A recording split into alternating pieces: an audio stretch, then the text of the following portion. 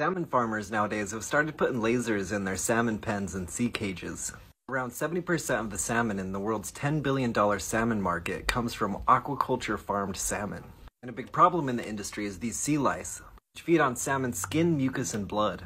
Each pen can hold 50,000 to 200,000 salmon, and they're ideal places for the lice to breed. Like in Scotland, for example, nearly half of salmon farms are infected. In 2016, the lice killed some thousands of tons of their farmed fish and cost the Scottish industry some £300 million in preventative costs. It cost the industry around $1 billion worldwide. And to make it worse, the louses can pretty readily escape the farms and infect wild populations. So now we get to the cool lasers. Each lice laser has stereoscopic cameras to focus on individual lices on the salmon's body. The salmon lice laser company Stingray Marine Solutions claims that their lice laser drone can zap tens of thousands of them off the cage fished each day. Its effective range is up to 2 meters. And the salmon themselves are pretty reflective, so they say that it doesn't harm or stress out the fish at all.